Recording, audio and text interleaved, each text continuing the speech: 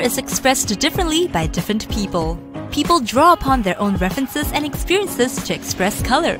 For some, an apple can be expressed as crimson, for others, vermilion. Color perception is subjected to individual interpretation, and this makes color communication difficult and vague. To better understand precise color communication, we must first understand the three attributes of color. They are hue, lightness, and saturation. Hue is a term that we commonly use to describe color like red, green, and blue. Lightness describes how bright or how dark a particular hue is. Saturation describes its vividness or dullness. With these three attributes, an apple can be described as bright red and vivid.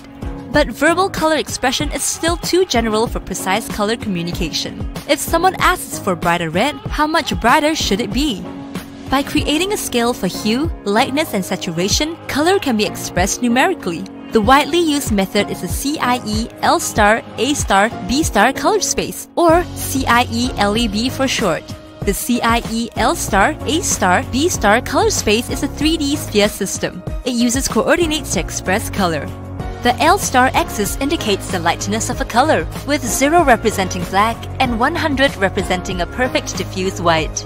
A star and B star axis are the color direction, with 0 being neutral, gray.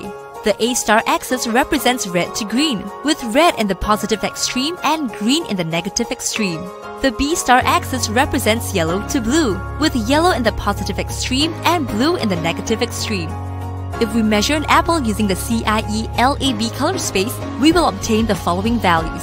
L star equals 43.31, A star equals 47.63, B star equals 14.12. By plotting the values on the color space, we can see that the apple has a vivid color with a red hue.